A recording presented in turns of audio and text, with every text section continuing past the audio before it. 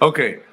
From Greg Gregorio, our news correspondent at TV5, we now move to our next guest, Carlo Carlon. Carlo Carlon is the project founder of Lend the Bike. Good morning, Carlo. Are you on air? Yes. Good morning, okay, Sir Cito.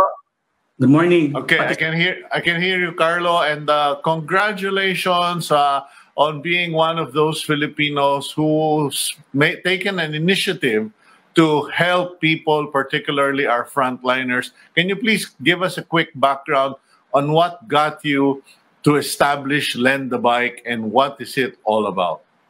Okay.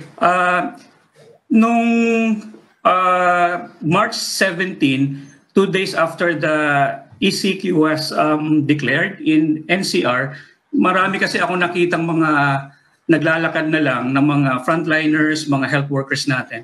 And then very timely, may isa akong kaibigan, si Iyo Santiago. He messaged me, sabi niya, bakit hindi ka kaya mag-post at manghingi ng or magtanong sa mga siklistang kaibigan kung may mga willing magpahiram. So sabi ko, sige nga, i-conceptualize ko yan. So on March 17, nag-post ako sa page ko asking if cyclists, especially my friends, are willing to lend their bikes to frontliners who are in need of bike transport at the time. So nagulat ako kasi in a very few hours lang, grabe yung overwhelming yung response ng mga kaibigan ko at saka kahit hindi kaibigan sa Facebook lang. So mula March 17, kinabukasan kaagad nakapagpahiram ako ng personal bike ko sa isang frontliner from Antipolo na nagtatrabaho siya sa Pasig at naglalakad lang.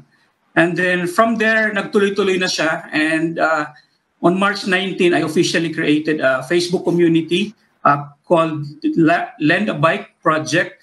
At naging platform ito para maghiraman ang mga siklista, magpahiram sa mga nangangailangan nating frontliners and health workers.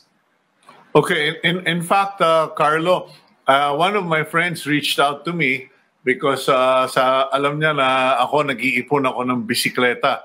I realized this when we were volunteers in Tacloban during Yolanda, na even if you had millions of pesos in your pocket, it was useless because you couldn't buy gasoline, you couldn't buy anything during that catastrophe.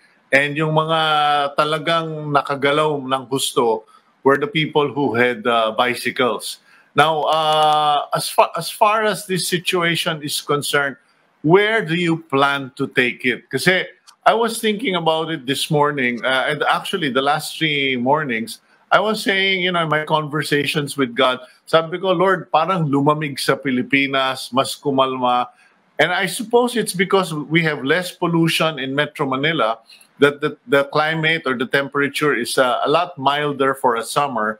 And then it occurred to me, siguro dapat we should promote more of bike riding from among our employees instead of cars. And there's a proposal from I think Joey Concepcion and some business leaders na ang papagalawin lang yung mga mass transit, yung mga trains. Given that probability under the ECQ2, medyo baka kailangan mas marami ng bisikleta. What's your thoughts on this? Okay. Actually, Sir Cito, I have 2 visions for the cycling community in the Philippines. Number 1, sana ma-replicate ito sa ibang lugar. Actually, it's happening already now. May 2 na pong nag-replicate. One is in Davao at saka sa Cebu. Ginagawa nila basically same thing that we are doing here, and I'm coordinating with them. I'm guiding them go through this project.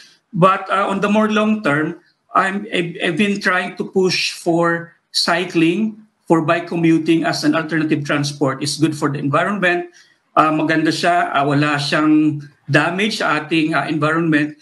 Puro benefit lang yung nakukuha kung nakikita kong makukuha natin sa cycling. So sana pagkatapos nito, itong crisis natin ay ma-realize ng gobyerno natin from the national government down to the local government to support cycling and promote cycling as a transport and promote and at the same time support by building infrastructures. No? Katulad ng mga ibang bansa na napuntahan ko na ang gaganda ng kanilang mga bike commuting programs doon kasi supported siya ng infrastructure ng kanilang mga gobyerno. Yun po yung isang long-term na vision ko po na mangyari dito sa atin. Well, we will surely support you. And Carlo, siguro para dun sa mga nagtatanong sa'yo, I know one of the best sources for bikes, cheap bikes, are actually those Japanese surplus stores.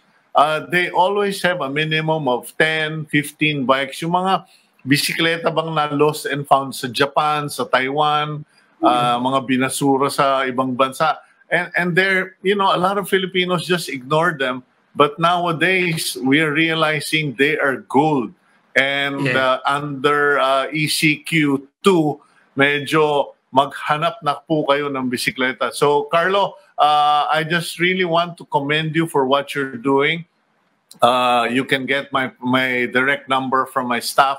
And let's work together on this because I really believe that we are going to need all the bicycles we can get after the initial quarantine because marami tayong mga empleyado. And by the way, yung aking kapatid sa pananampalataya, Kim Atienza, and my colleague in media, he actually bikes to their studio, I think something like 20 kilometers. And sabi niya, you know, after a week, manina, kayang-kaya na. Thank you very much, Carlo. Okay, thank you very much, Sir Cito. Okay, that's Carlo Carlon, Lend the Bike Project founder, and another Filipino trying to do something for the Philippines in COVID-19.